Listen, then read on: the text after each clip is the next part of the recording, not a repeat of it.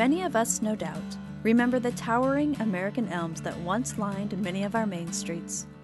And few remember the spreading chestnuts of Longfellow's time, when it was rumored that squirrels could run the length of the Appalachians, jumping from one American chestnut tree to another.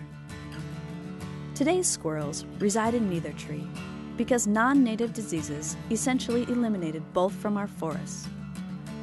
Unfortunately, today we stand at the cusp of a similar spectacle, as destructive insects native to Asia, emerald ash borer, hemlock woolly adelgid, and Asian longhorned beetle, have the potential to eliminate entire tree species from Maine's forests, backyards, and curbsides. With this video, we hope to explain the threats and advise you of helpful courses of action. Early detection will help contain these pests, and most early sightings will be made by informed citizens working with natural resource professionals. All three insects are currently active in New England, with the adelgid established along Maine's southern coast. The threats to our forests, community trees, and forest-based industries are real. For instance, the Wabanaki basket makers in Maine, as well as other Native American communities throughout the country, rely on the brown ash tree for their traditional basket making. The loss of this resource threatens not only their livelihoods, but also a piece of their cultural and spiritual heritage. It is for these reasons that Maine now prohibits the importation of firewood, restricts the movement of landscaping trees from certain areas, and could limit the variety of logs sent to many of our pulp mills and sawmills. Such quarantines will likely only slow the insect's advance, because eventually, spread will occur naturally on wing and wind. Please, advocate for our forests, parks, and street trees. Become informed. Teach your neighbors and friends. Maine's trees need you.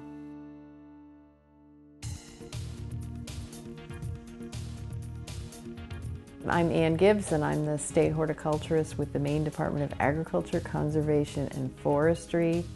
So invasive species are defined as something that's exotic to an area, not native to an area, causes some sort of environmental or economic harm, and has a tendency to reproduce and take over an area, generally speaking. Invasive species is definitely not a new phenomenon. I mean, everybody's familiar with with Dutch elm disease. We are a global society. We will always have global trade. We not only get the goods that we are seeking, but we get a lot of hitchhikers of exotic invasives coming with them.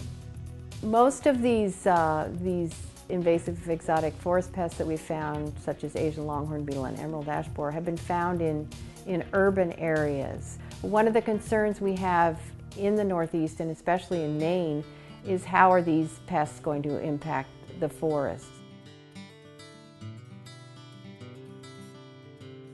I'm Harold Burnett. I'm a consulting forester here in central Maine. I work with private landowners of all acreage ownerships.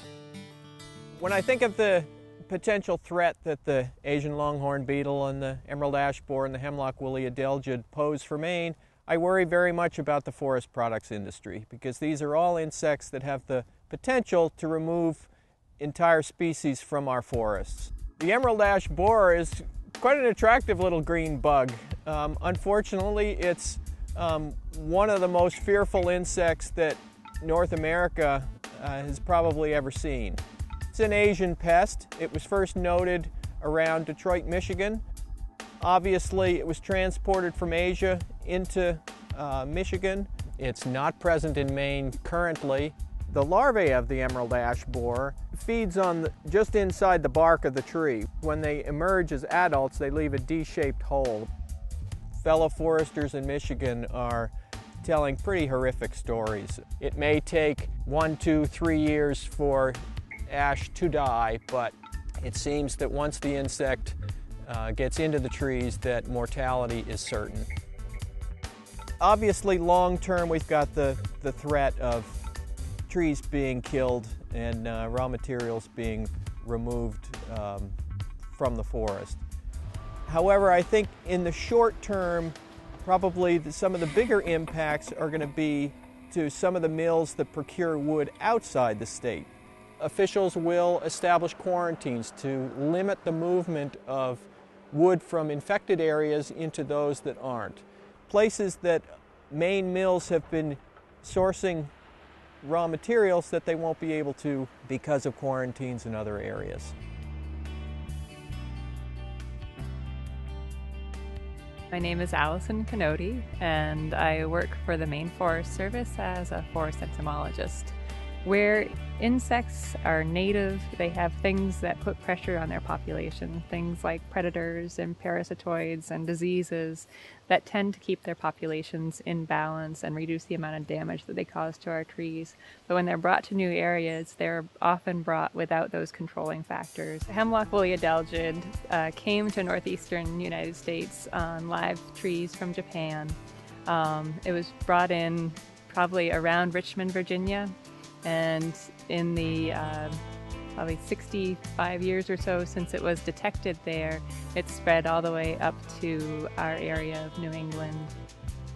The hemlock woolly adelgids are aphid-like insects. They're very tiny, and they spend most of their lives attached to the twigs of the host trees, which are eastern hemlocks. They're found on the newer growth on the branches, at the bases of the needles on the undersides of the twigs. The insect is covered with a woolly material that makes it look like a fluffy white cotton ball. In Maine, we've found hemlock woolly adelgid established in forest trees all the way out to Pemaquid Point, to the eastern boundary of Lincoln County. So basically the southern third of our coast.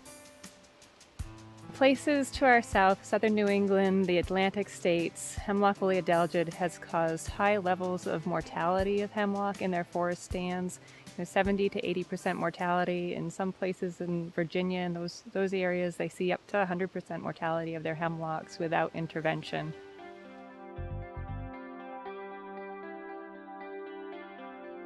I'm Gary Stevens of the York Water District. I'm the Resource Protection Manager. The property here is 1,843 acres that is owned and managed by the York Water District. We own the entire shoreline. Back in 2006, a man was in here. He just kind of bumped right into a hemlock tree that had hemlock woolly adelgid on it, and we've watched it progress from that point all through our watershed. The hemlock woolly adelgid showed up in this site here in probably 2007 or 2008, and it's hit this area pretty hard. You'll notice in the trees around us that they're starting to die off. The Maine Forest Service has released thousands of beetles that feed on the hemlock woolly adelgid, and they've released them down here in this area, and I don't know, we're going to have to wait and see what kind of effect it's going to have on the hemlock woolly adelgid population. The hemlock trees, you know, are a great shade tree. They keep the waters cool. The root system holds the soil together and keeps the impurities from leaching into the water. I would imagine that's going to definitely have an effect on our water quality, but I just don't know at this point.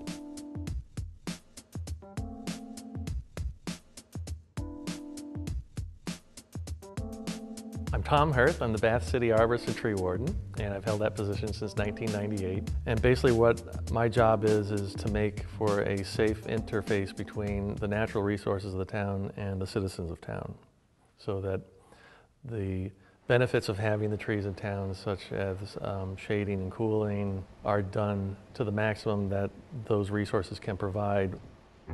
The Asian longhorned beetle is a fairly large beetle that does a lot of gross damage to a tree. It was brought over on pallets, packing material, and is obviously by the name it's from China and Asia. It can be upwards of 2 inches in body length, very patent leather, kind of glossy back on it, and it has very long antennae that have black and white segments on it. They gouge out the bark ovipositions or egg-laying site that the females place on the tree, and it looks like a moon crater. The adults, when they exit, There's a large amount of frass or sawdust because as the larvae hatch, they burrow into the wood and chew up a lot of the shavings and kick it out. It was discovered in New York and New Jersey. There was a recent one discovered in Worcester, Mass, and it was a much larger infestation. The quarantine area in Worcester is now roughly the square mileage of the state of Rhode Island. There were neighborhoods that lost upwards of 90% of the trees in their community. So it was, I don't want to say scorched earth, but there were hot spots within the community that lost considerable numbers of trees. My name is Lyle Merrifield. I'm a maple producer here in Gorham, Maine, and I'm president of the Maine Maple Producers Association. The expansion of maple products now here in the state is really grown a lot in the last few years. The economic value right now is estimated at $12.2 million for the state. And it's a tradition that's gone on in America for hundreds of years. Yeah, the Asian longhorned beetle, or the ALB if you want to abbreviate it, certainly is a concern for maple producers. If I get into my sugar bush, say, and we saw it in there, all the timber would have to be harvested, chipped, or burned, which would devastate our maple operation. That would only have a huge impact on our farm itself. But if this ALB should get into northern Maine and get into the larger sugar bushes, that would have effect on the maple market worldwide, and certainly for the state of Maine it would be detrimental to our syrup production. Though we're quite fearful that these insects are going to be arriving in Maine, obviously the adelgid is already here, we haven't thrown up our hands. Some of you may have noticed the triangular purple insect traps that are hanging in the trees. They're checked a couple of times a year through a program that's funded by the USDA and conducted by federal and state cooperators, including staff from the Penobscot Indian Nation. One of the reasons that Maine has banned the import of firewood is to make sure that firewood that's coming in from areas potentially that are infected by the insect are not just driven to the state. Part of the reason why it's really important that we engage the public in looking for these exotic species is because there's many more eyes and ears out there in the public, and most of the invasive exotic pests that we've found have been detected by the public. And if we can find some of these pests early, then we can generally do something about them. If they're so widespread, it's very costly and very difficult to control them. Please, advocate for our trees. Become informed. Tell neighbors and friends about these insect invaders. Use local firewood. Look for these pests in your trees and forests. And if you think you have seen any of these species, please contact the Maine Department of Agriculture, Conservation and Forestry at 207-287-2431 or email bugwatchme.agr@maine.gov. For more information, please visit maine.gov/forest pests.